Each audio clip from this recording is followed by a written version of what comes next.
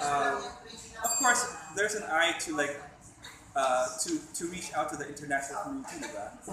And usually, there's always, especially for comedy, kasi ang hirap i-translate yung humor from culture to culture. It's not just about Filipino films, it's about every film from different countries.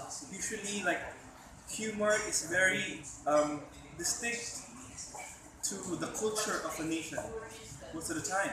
And it's good to see the humor of this film and also the drama crosses over to the audience from abroad, from whether they're from California, from New York, from Florida. So it crosses over naman. And and not just among Phil-Ams, but actually like 'cause most of the audiences are like talagang foreigners of all colors. White, Latinos, blacks, like everyone. Phil-Ams. So it's good to see that.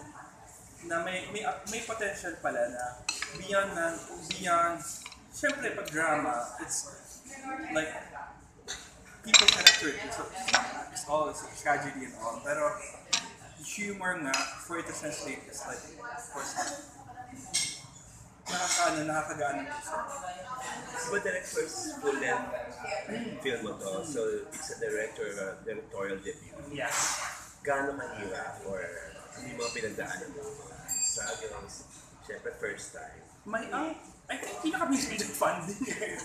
Sa lahat naman yata ng indie film, funding yung pinaka-mahirap.